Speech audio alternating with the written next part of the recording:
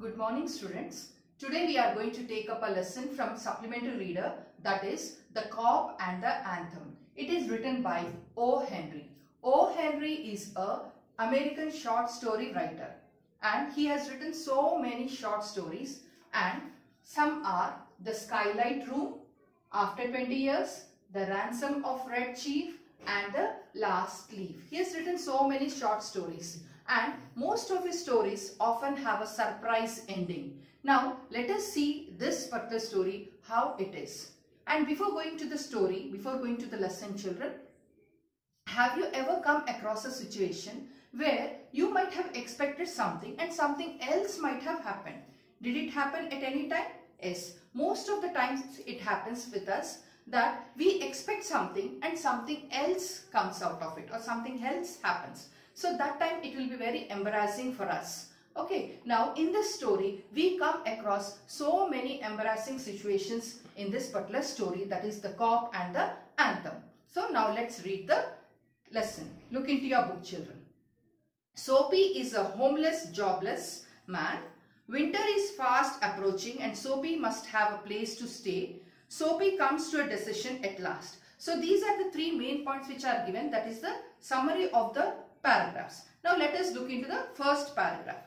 Soapy moved restlessly on his seat in Madison Square. There are certain signs to show that winter is coming. Birds begin to fly south. People want new warm coats. And Soapy moves restlessly on his seat in the park. When you see these signs, you know that winter is near. So here the main character is Soapy, and Soapy is restlessly is moving in the park. So he is in the park, he stays in the park. That is in which place? In Madison Square, that is in New York. So the setting of the story is in New York and he stays in a park. Soapy is homeless and jobless man and he stays in the park, that is in Madison Square, which is in New York. And as it is winter is far approaching. See here there are certain signs to show that winter is coming. Signs refers to the indications. Now let us see what are the indications which it is showing. So birds begin to fly south. So birds move towards south, and also people want new coats. New warm coats are the sweaters to protect from the cold. And Soapy moves, he moves very restlessly in the park, as he cannot stay in the park when it is winter, that is in that particular time. So when you see these signs, you know that winter is near. So as winter is far approaching, Soapy wants to change his place. So let us see where he wants to go. So as it is winter, it is very cold and he cannot stay in the park. A dead leaf fell at Soapy's feet. That was a special sign for him that winter was coming. It was time for all who lived in Madison Square to prepare. So when the leaf falls, okay, so here a dead leaf fell at Soapy's feet. So when that leaf fell on Soapy's feet, so at that time even all the people in the New York, they have to prepare for the winter. So how do we prepare for winter, children? We'll remove the sweaters, we'll wash them, and we will keep it ready for the winter. So like that, even Soapy is ready to move from that particular place because he cannot bear the winter in the park on that bench. Soapy's mind now realized that fact. The time had come. He had to find some way to take care of himself during the cold winter, and therefore he moved restlessly on his seat. So as he is in the park, so now he came to know the fact is that he has to move from that place because he can't bear the winter in the park.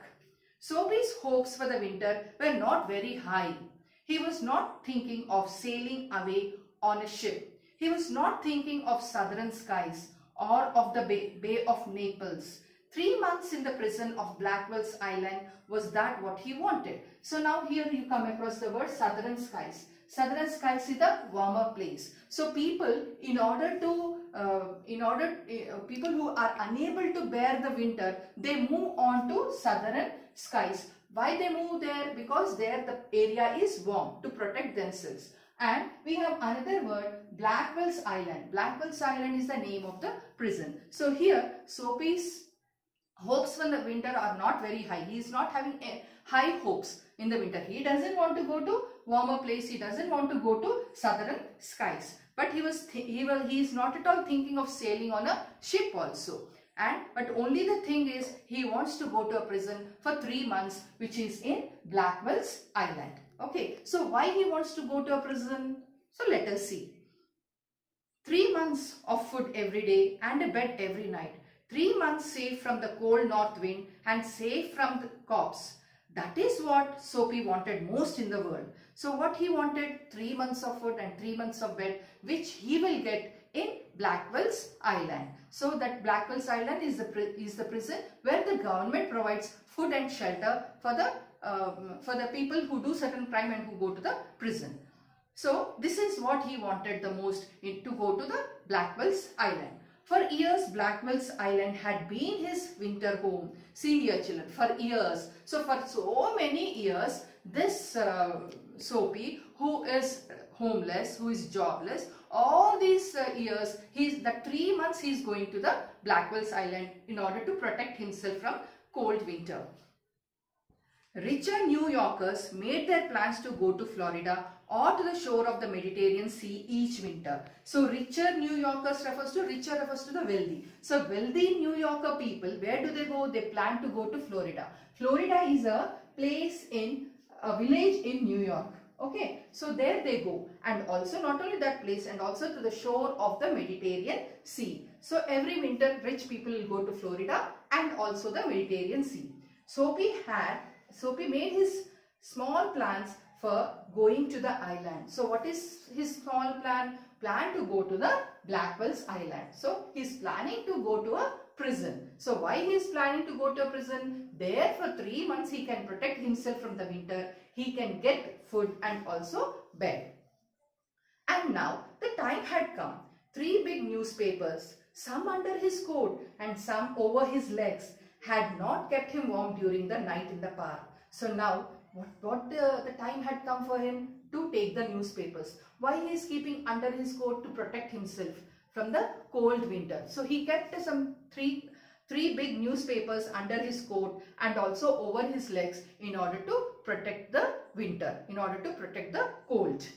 So Soapy was thinking of the island. So which island he is thinking? Blackwell's Island. There were places in the city where he could go and ask for food and a bed. So in New York, there are some places where he can go and there he can ask people for food and bed. Okay, these would be given to him. He could move from one building to another, and he would be taken care of through the winter. But he liked Blackwell's Island better. So in New York, if he goes from one building to the other building or one place to the another place, he will get some place to protect himself from the winter. Okay, so he will get it, but he doesn't like over there. He feels that Blackwell's Island is a better place for him to stay or to protect himself for the 3 months in winter. So if in New York he has a place to move on, but he is very much interested to go to Blackwell's Island, which is better, he thinks. Soapy's spirit was proud. What is the spirit, children? Soul. His soul is very proud. Proud means self-respect. So he has lot of self-respect. Okay. If he went to any of these places, so what places? To any building to protect himself, to any other place in the New York, if he goes, there were certain things he had to do in one way or the other. He would have to pay for what they gave him. They would not ask him for money, but they would make him wash his whole body. They would make him answer questions. They would want to know everything about his life. So if at all he goes to that particular places where he will be protected in New York, to any building where he can stay there. So if he goes there people ask him what he is doing, what is all that. They'll be asking questions about his life. So why he's like that, all the things they will be asking. So that which he doesn't want to reveal, so he doesn't want to go there and stay. So he felt that only that Blackwell's Island, that prison, is the best place where he can be a gentleman over there. No one will be asking anything and no one will ask him to do this or that or pay for this or pay for that. Okay. Now, no prison was better than that. The prison had rules that he would have to follow. But in prison, a gentleman's own life was still his own life. So even the prison had also some rules. But a gentleman's life is his own life. His own life he can lead the 3 months. So no one who is going to ask him any questions about his life. Soapy, having decided to go to the island, at once began to move towards his desire. So what is his desire? His desire is to go to Blackwell's island, that is the prison. So he had made up his mind to go to the island. Okay. There were many easy ways of doing this. The most pleasant way was to go and have a dinner at some fine restaurant. So there are so many different ways in order to go to the prison. So one way he thought is that he will go to a fine restaurant and there he will have dinner. Okay. Then he would say that he had no money to pay, and then a cop would be called. It would all be done very quietly. The cop would arrest him. He would be taken to a judge and the judge would do the rest. So he will have the dinner and nicely, and then he will not pay the bill. So immediately who will be called? Cop will be called. Cop means police. They will be called and he will be caught, and then he will be taken to the jail, and there the judge will see, he will be taken to the court, and there the judge will do the remaining part. Okay. Soapy left his seat and walked slowly off Madison Square to the place where the great street called Broadway and Fifth Avenue meet. So now he had left his seat. Left his seat means left the park, and from there he had started moving towards a street. The name of the street is Broadway and Fifth Avenue meet. So there he went. He went across the wide space and started north on Bay. So towards the north side of that Broadway he went. He stopped at a large and brightly lighted restaurant. This was where the best food and the best people in the best clothes appeared every evening. So he went to a brightly and lighted restaurant, and in that restaurant every evening best people with their best clothes, they come over there. Soapy believed that above his legs he looked all right. Above his legs means above the legs, this part, he looked well. Okay. His face was clean. His coat was good enough. The coat which he was wearing was also good enough. If he could get to a table, he believed that success would be his. So if he enters into that fine restaurant and if he gets one table, then the success will be his. So what he had planned, he will have his fine dinner and he will not pay the bill. So then immediately they will call the cop, and the remaining part the judge will look over it. So the part of him that would be seen above the table would look all right. The waiter would bring him what he asked for. So when he is sitting, children, only the upper part only will be seen, not the bottom part. So then whatever he orders, the waiter will get for him. So he began thinking of what he would like to eat. In his mind, he could see the whole dinner. The cost would not too high. He did not want the restaurant people to feel any real anger, but the dinner would leave him filled and happy for the journey to his winter home. So he thought that he will have the dinner, fine dinner he will have, and he will enjoy his dinner, and then that after enjoyment he'll be very much filled with lot of happiness, and in that happiness he will go to his Blackwell's island. So to the prison he will go. So this is what he had planned. Now let us see whatever he had planned, whether it has come true or not. So what happens, we will see in the next paragraph. But as Soapy put his foot inside the restaurant door, the head waiter saw his broken old shoes and the torn clothes that covered his legs. Strong and ready hands turned Soapy around and moved him quietly and quickly outside again. So what he did, so Soapy's, the top part was good, but the bottom part, the shoes were broken, and also his old shoes, his shoes were broken, and the torn clothes that covered his legs, the legs are covered with the torn clothes. So all that he had seen, that the head waiter had seen, and then they pushed him out of the restaurant. So Soapy turned off Broadway. It seemed that this most easy way to the island was not to be his. He must think of some another way of getting there. So this is the first plan. So first plan, he planned to go to the restaurant, having food over there, and then he will not pay the bill and he will go to the jail, or he will move on to Blackwell's island. This is what he had planned, but his plan has become a failure. So why it has become a failure? What he did? So the head waiter had seen his broken shoes and the legs which are covered with the torn clothes. All that he has seen, and he was not at all allowed to enter that restaurant. Now let us read the next paragraph. At a corner of 6th Avenue was a shop with a wide glass window bright with electric lights. Soapy picked up a big stone and threw it through the glass. People came running around the corner. A cop was the first among them. Soapy stood still and he smiled when he saw the cop. So now he had moved on to the 6th Avenue where he had seen a shop, and the shop it was looking very bright also. At the glass window he had seen it, and he has taken a stone and he had threw it through the glass. And immediately when there is a sound of that glass broken, and all the people came. So first was the cop who had come. So Soapy was very happy to see the cop. Why was he happy? Yes, now that cop will arrest him for doing this wrong deed. So the cop was the first among them, and Soapy was still, he was standing still there. He did not move, and he was smiling at that cop. When the cop had seen him, he was smiling at him.